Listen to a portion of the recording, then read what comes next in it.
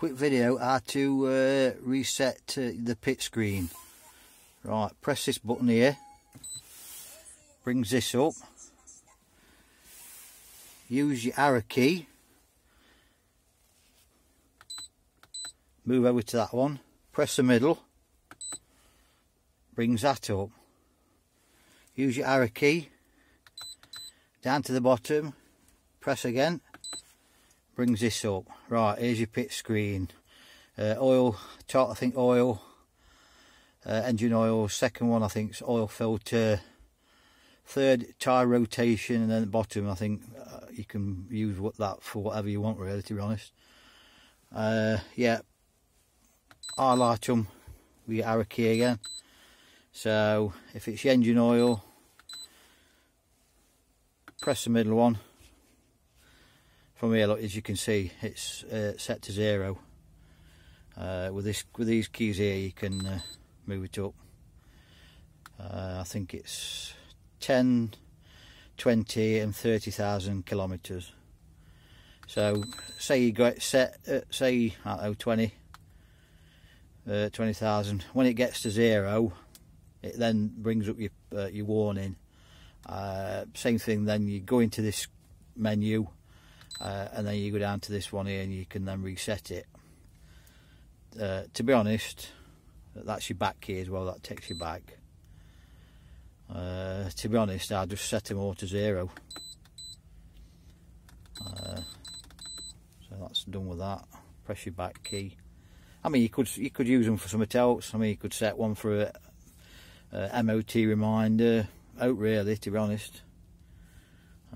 Press that again, that brings you back out.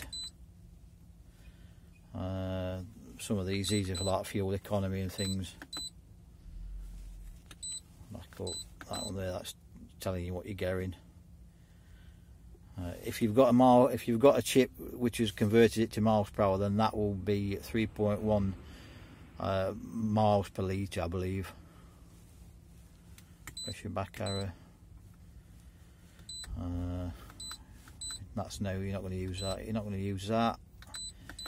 That there, that's some settings that you can change. I think one's for your wipers, speed related, rear demister, I think, interior light. Yeah,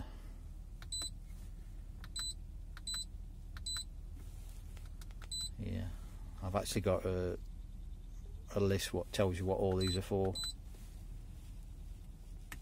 Come back out. That one there, you've got stopwatch, timer, compass. I think that's a timer, I think. Yeah, stopwatch. And that brings you right back out again. Another quick one, if you're interested. This button here, when you're in reverse, if you press that, it will bring up on the screen.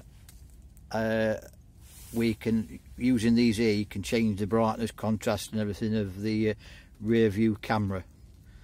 So you can brighten the image up, make it easier to reverse in the dark. And that's that button there. That brings your second TV down. All these other bits and bobs, other than this one here, a lot of these others you're not going to use. That's about it. Oh, that's dual. When that's not lit up, it means the passenger and the driver can change the heating controls independent. But when that's lit up, then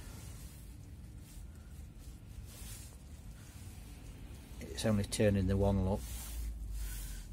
Turn that back off, and then that will change.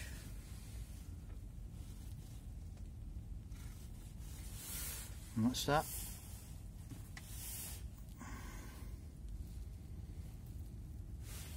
That's it.